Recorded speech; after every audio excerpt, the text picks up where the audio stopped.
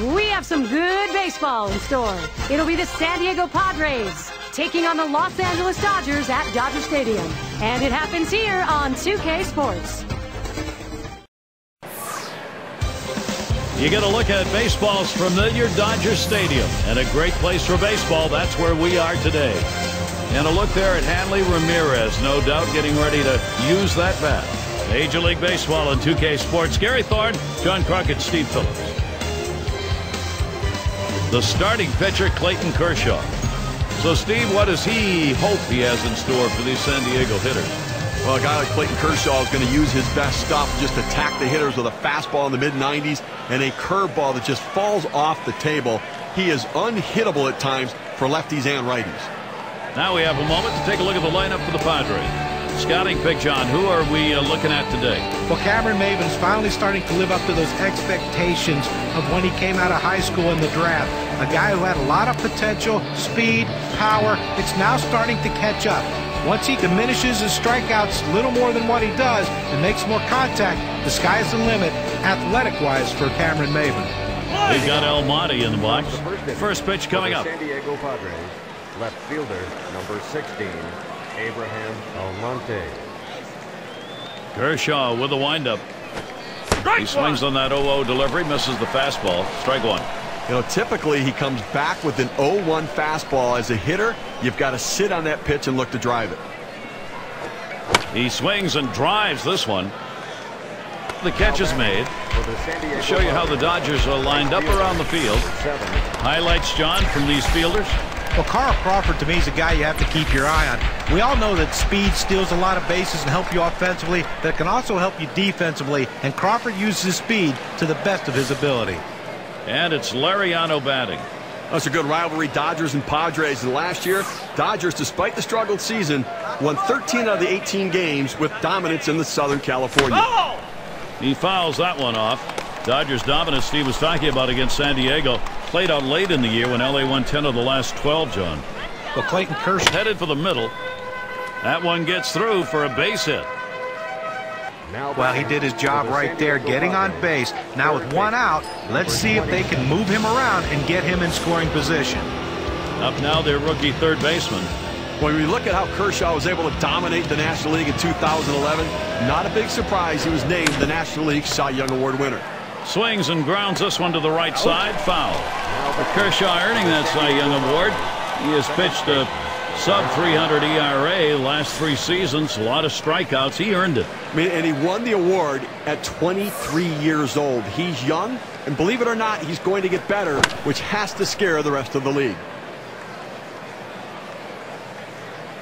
He heads all the way back to the warning track and gets the out.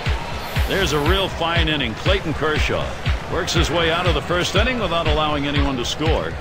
And first chance coming up for the... Our starting pitcher for San Diego. Here's a look. Steve, what do you think his strategy is going to be against this Dodger lineup? Well, tough matchup for this right-hander on the mound against this lineup. So he's going to have to really overachieve a bit today and really execute his pitches and elevate the level of his performance to be successful.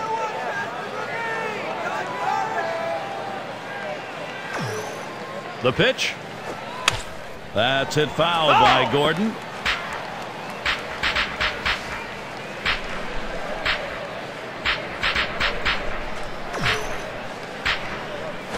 And he can't pull the trigger. D. Gordon is out of there. That's going to be a strikeout. Well, a great job getting an 0-2. That third pitch, unhittable. Guess he figured, why waste a pitch? Save the arm. He did. Nice job. Now, let's see what Don Mattingly's got in the lineup today. So, who are you looking at, John? Well, all these young, athletic, talented players in all of baseball, and Hanley Ramirez has to be near the top of that list. His power, his speed, he can do a lot of different things. He needs to shore up his defense a little bit, but with his bat, he rates right up there offensively with anyone.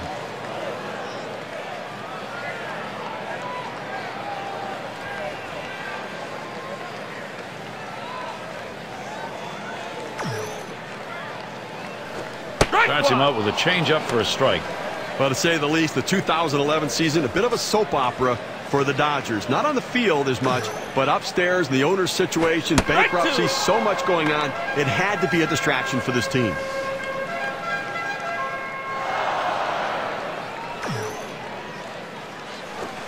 And this is bounced foul to the left side.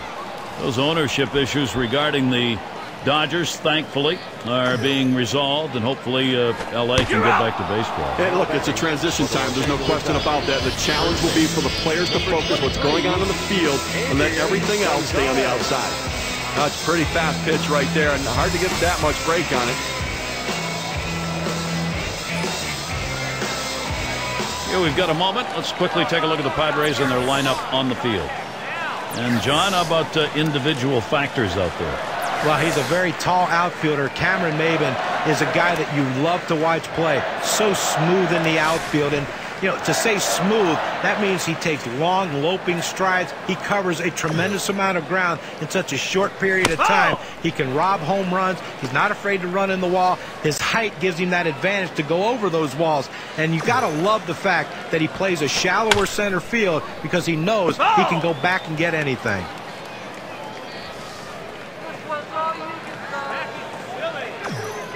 Here it comes. And he catches Adrian Gonzalez. Caught him looking for strike 3. And they aren't able to get anything going in this half inning. 3 up, 3 away. Still scoreless in L.A. 5, 6, 7 hitters to get things started. And their catcher at the plate. He'll start it off here in the second.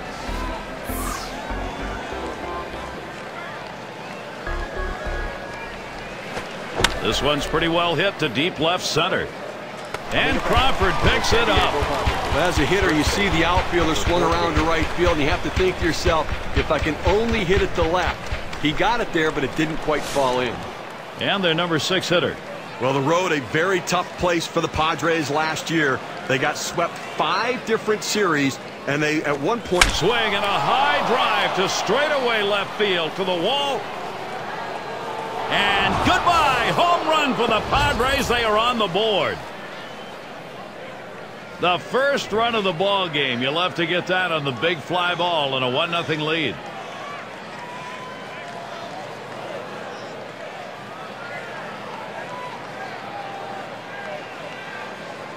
One away as Cameron Maybin will get set. Padres, of course, play in a huge ballpark, Petco Park at home. A team that has to be designed for a big park like that. Maybe, John, that's the reason they don't play. That one's drilled to short. 2 away. And Amarista settles in.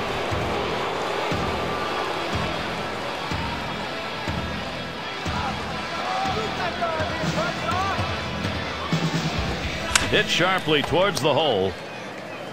Throws on to first in time to retire the side.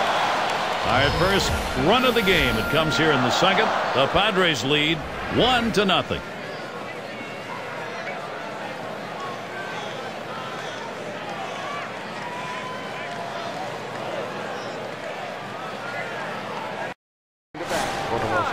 Beautiful night. Sights and sounds of Los Angeles, Dodger Stadium. Very nice breeze coming through here.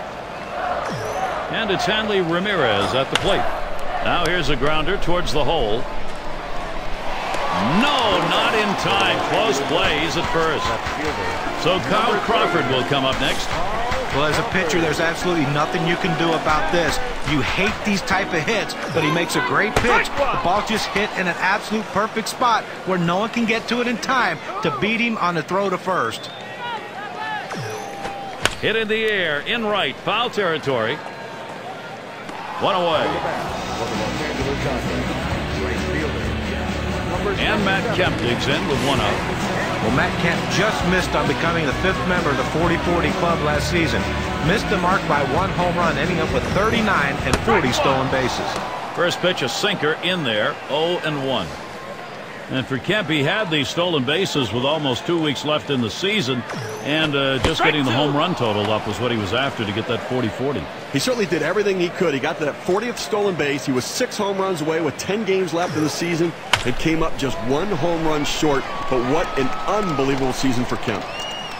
2 away, and he'll have to hold at first. Coming to bat for the Los Angeles Dodgers, third base. And in the batter's box, it's Uribe. A .272 lifetime average against the Padres. Ramirez takes his lead at first. And here's the pitch. And it's a called strike to Uribe. That fastball just froze him on the inside corner. Now we're going to see where he goes. Look for something soft, possibly away. Ground ball up the middle. And he throws on to first. That'll retire the side. No runs on a hit, and they'll strand him. Padres still on top. Bottom part of the order will get their chance offensively.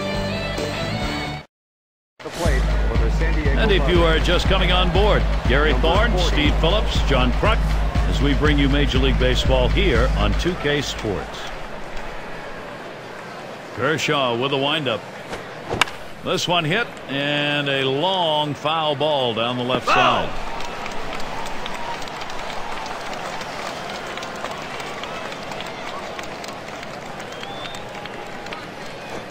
Line shot into center field. And in there, that'll be a base hit for the opposing pitcher. That hurts if you're on the mound. Well, you know what? I've seen better swings in a park, but the pitcher able to pick up a base hit right there. And, hey, nothing like helping yourself. We've got Almonte in the box. Going to take a brief moment here to check out the breakdown on this pitcher's pitch types that have turned into hits today. He sends this one in the air towards center. That's one down. For the San Diego Padres, right fielder, number 7. And it's Lariano batting. So far a 1-for-1 in the game off Kershaw. Well, I think you got to be looking for a two-seam fastball here. You got to hit off of it the last. Swing and a liner to right center. And he gets it down. He's 2 for 2 now. A terrific opportunity here for San Diego. Opposite field hitting. It is a classic piece of baseball. Especially on that inside pitch. It keeps the defense off guard when you can muscle the inside pitch to right field. 2 down here in the inning. And they'll try and hold the runners second and first. They stay. He's got a shot of getting out of this now. Big timeout. Now he's got 2 down. He's only 1 out away from working out of this jam. Up now, their second baseman. Last time up, flew out. That swung on, line towards the gap in left center. And Crawford puts that away to retire the side. No runs and a couple of hits and 2 left on. And the Dodgers, their turn coming up.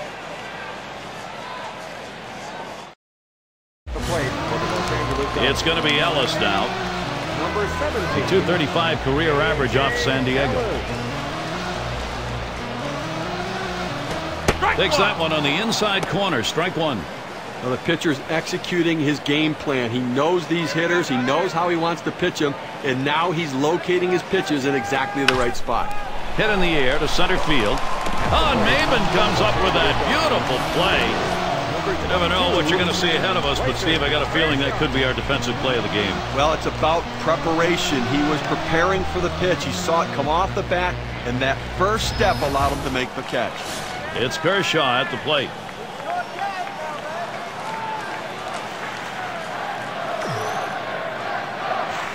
That fastball gets by him on the first pitch, 0-1.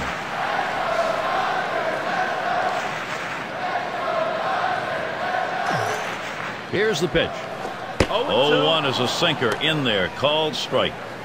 A good sinking movement on that pitch, right on the black, away from the hitter. Tough pitch to hit. Swing and a miss on the fastball, second out in the inning. Well, you can hang laundry on that one. 94 miles per hour, pretty good velocity, but that's pretty straight. And he only got to see 3 pitches. Now, unhittable pitches, but he saw them nonetheless. Boy, that's a tough at bat for the hitter. He's got to walk away almost before he even got there. And in the batter's box, it's Gordon. Batting just 192 lifetime against San Diego. First pitch was a strike, 0-1 now. Well, when you throw the fastball, that's where you want it to go. Now you can elevate a pitch next time around. Swung on, hit in the air to right center. That's caught. Side is retired. It's the kind of inning the defense likes. 3 up, 3 down.